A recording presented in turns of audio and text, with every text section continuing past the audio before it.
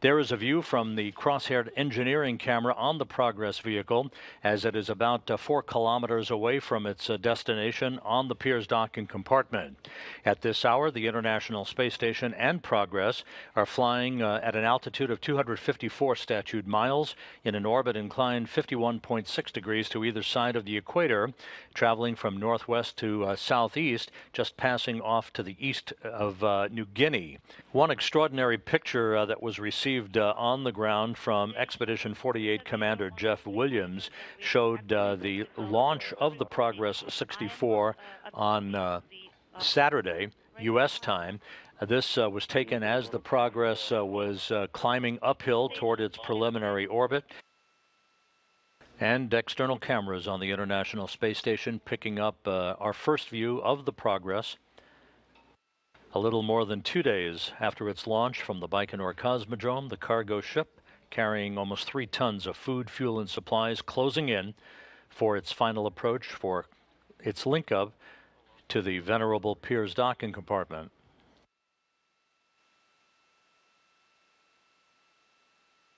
Дальность 230 метров, скорость 230 meters, and range rate is 0.22 meters per second.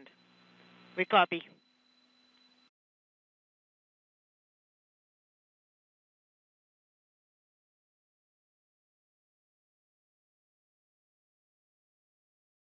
Range is 180 meters.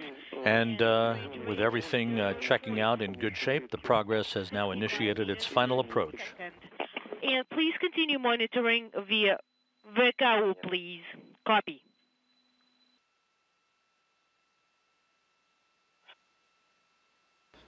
Flight controllers at the Russian Mission Control Center report a smooth approach by the Progress, everything proceeding in normal fashion. I'm activating the operation mode. I confirm LEDs are illuminated, and I'm sending the abort-enabled command. Copy. And we're moving on to page 24. And as expected, we've temporarily passed out of range of our tracking and data relay satellite system. And Alexei, please continue reporting. We see the image. Visually, we're at 25 meters. We're standing by for contact. Copy. Soft contact confirmed. Contact and capture confirmed. Mechanism engaged. Copy.